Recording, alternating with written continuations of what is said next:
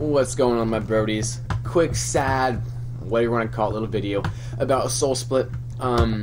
Obviously, I've not uploaded a video of SoulSplit in pretty much forever, and I just like to say, it's done for me. It's at the end of the road.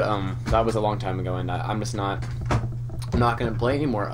07 RScape pretty much took over all my RuneScape time, and which is even itself dwindling more and more each day. But you know, this is all I really have. It's a lot, and I think I did the screen wrong, so sorry if you can't really see what I'm selecting. But yeah, I mean, my bank, not a lot in it, 5 mil. I mean, sure, I have this and that, blah blah, but SoulSplit's pretty much done, guys. I'm sorry if I disappoint anyone with the shortness of that series.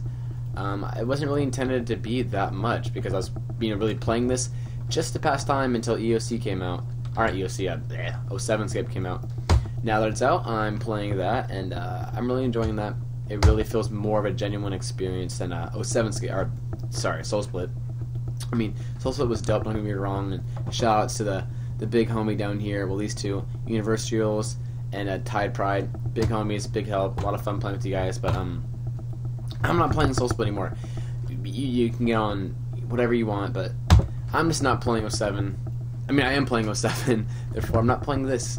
So there's no real point to anything I'm doing right now. I don't know why I have majors in my inventory. I don't know what I was doing the last time I played. That's how long ago it was. I have no idea what I'm doing. I have no idea what I have.